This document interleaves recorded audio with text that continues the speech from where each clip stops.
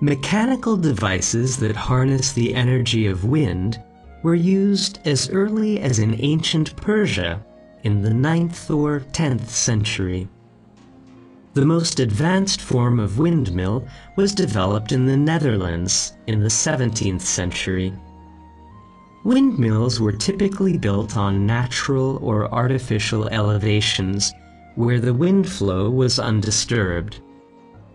Dutch windmills were usually built of wood, adobe, bricks, or stone. Their conical roof provided lower air resistance.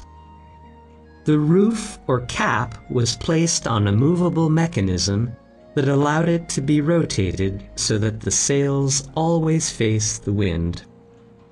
The internal space of a windmill usually consisted of a few, usually 3, floors. The cap housed the brake wheel, one of the most important components of the mechanism. The aerodynamic force that arose on the sails was converted into the rotary motion of the wind shaft. The brake wheel, connected to the wind shaft, transmitted its rotation to the upright shaft. The upright shaft drove 3 axles through transmissions of the great spur wheel and the stone nuts. The axles drove the millstones, which were placed on the 2nd floor, and also called the stone floor.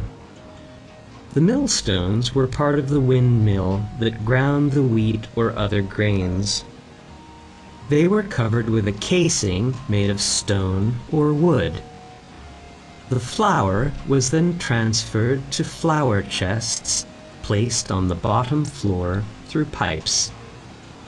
The bags of flour were moved between the floors by mechanical lifting devices, while workers used ladders.